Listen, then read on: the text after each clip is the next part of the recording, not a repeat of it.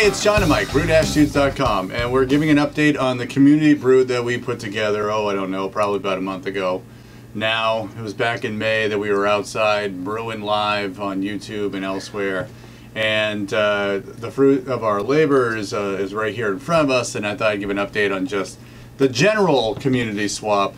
As it turned out, over 25 brewers contacted us and wanted to be a part of this. They sent over their addresses. They even gave phone numbers for particular shipping needs, and was able to match people up based on where they were in the world. So it was kind of like this.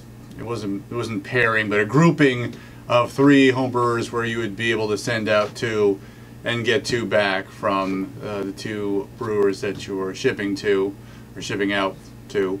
5 countries represented in the community brew, including the Netherlands, Norway, UK, Australia, and of course the United States of America. I don't remember the number of states, but the Northeast was very well represented. Oh, good to know. That's very good to know. Only a few from the West Coast. Maybe because, I don't know, they don't want to swap with us. They don't believe in us. They don't believe. I don't know. We're just being funny. But a guy from Texas, guy from Missouri who we've swapped with before. I think Tennessee, West Virginia.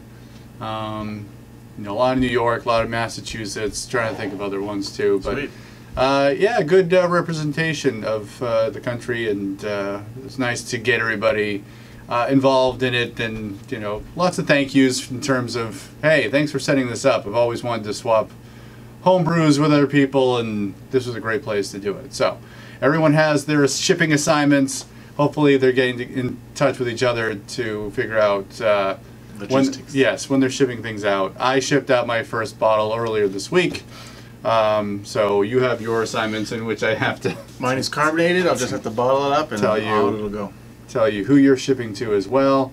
And then there's a few other people who we've gotten in contact with over the years, or probably the year, since we have been taking people, shipping us homebrews for just tasting and talking on camera about, and I'm going to ship those across to them. Like, I'm just, they have other beers that they want to swap.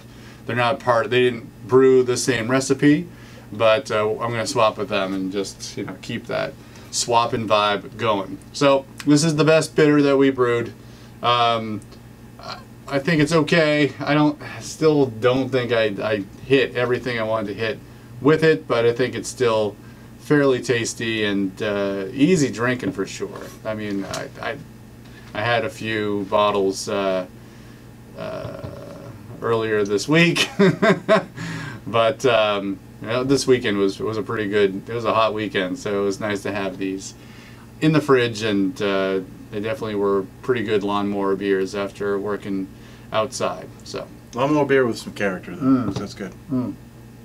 It's not as light as other lawnmower beers that we've brewed in the past, but it's a nice drinking one, man, and not too high on the old ABV, but it's nice. So I hope to get a lot of people's notes back from brews that they've swapped and taste, and if someone has something exceptional, please share it with us so we can all learn from. Maybe they did something just a little bit different than everybody else. Yes. That got that beer to escalate itself to its a level of excellency, not just good beer. So that's all. So after we feel like everyone's had a chance to ship, and we get a sense that shipping has sort of ended, we'll do another video. Yeah. We'll do a side-by-side of our beer on camera.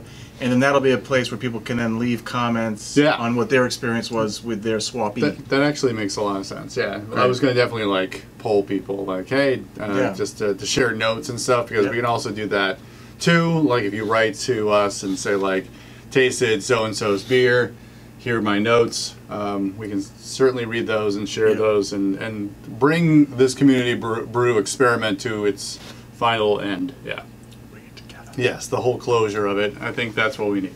So that's the update. Thanks for watching. Appreciate the time. Please subscribe if you like this kind of stuff.